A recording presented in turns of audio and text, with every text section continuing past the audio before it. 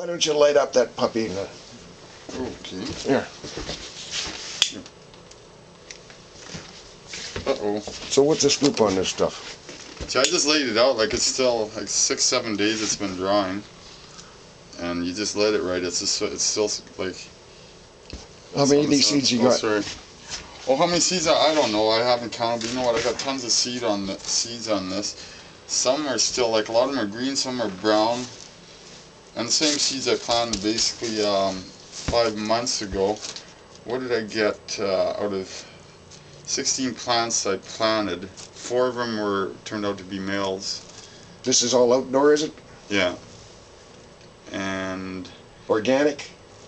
Yeah, I'm not, you're getting a little too complicated, but I remember out of 20 seeds I sprouted, 1 or 2 might have not have sprouted out of the 20, right? So that I found it was a really good average right on these seeds. Like they were I grew another strand actually, and these ones here were so superior, right? That's why I'm.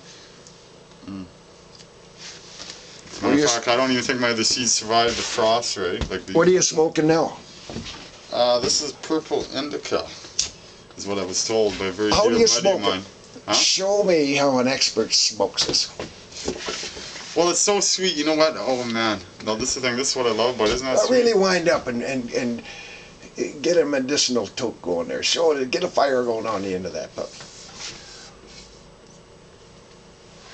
Oh, I can see it. Yeah, I definitely need to wake up because I've been up. I've been up for like 2 days here. So you got a little bit of this for sale.